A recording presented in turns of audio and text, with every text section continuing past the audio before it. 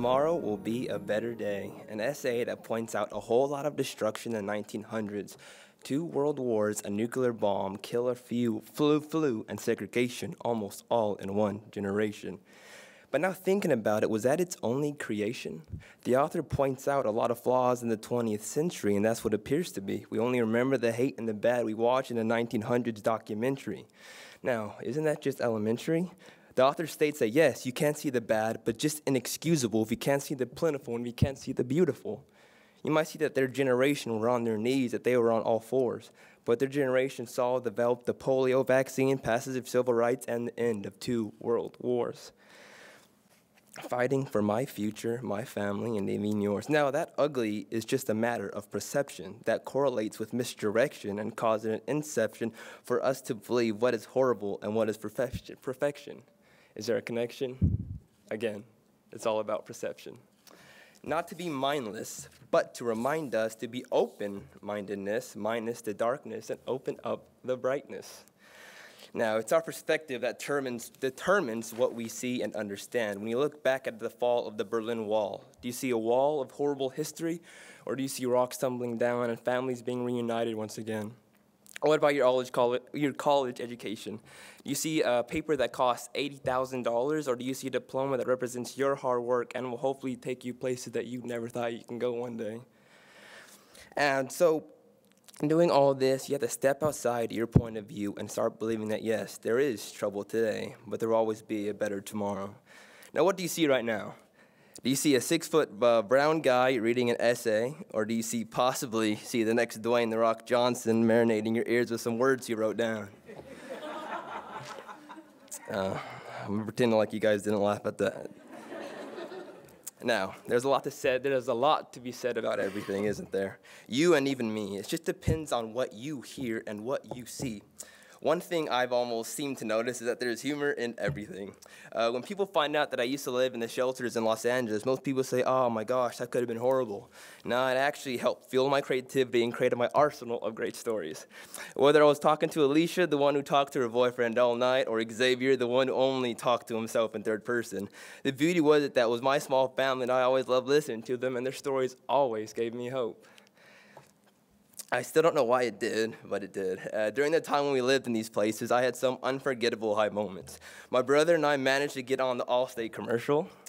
So if you recognize me from somewhere, that's probably it.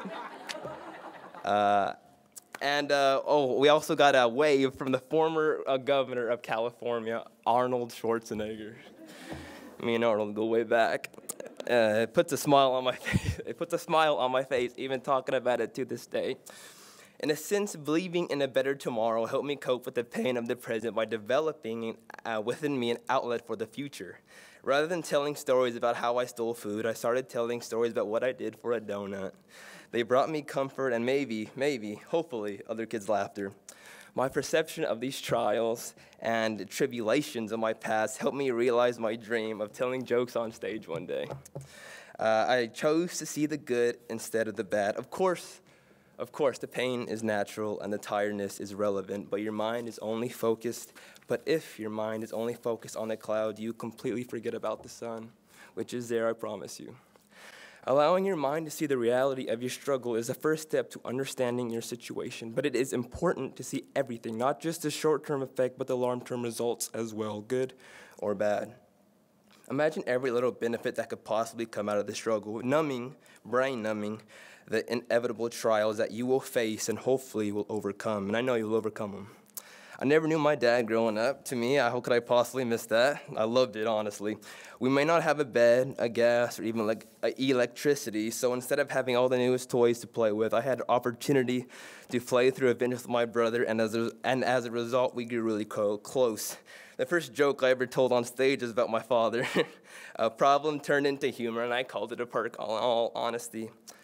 And that's still my mindset to this day. And all I'm saying is to keep going. Now I'm not saying to justify the pain with whatever keeps you going. All I'm saying is for you to keep going. Don't justify anything with anything. Whatever comes your way, see the good no matter how small. Now, can we practice this real quick? Practice this? Could everyone close their eyes real quick? Close their eyes. Thank you. Sorry. Now, I want everyone to think about the hardest thing that they've overcome, either obstacle, not even overcome, but still thinking about to this day, whether that's losing a loved one, saying goodbye for your last time, or you losing in double overtime, anything in that nature. Now that you have that picture, you can keep your eyes closed and think about the good that came from that obstacle. I'm not saying pain cancels out happiness, because we all know pain does not cancel out happiness. But honestly, it just might. Not today, maybe not even tomorrow, but someday, I promise you. There is good in everything. Now you guys could open up your eyes. Thank you, guys. And I don't know this, but I'm certain of this. Tomorrow will be a better day, and this is what I believe, and this is what I know.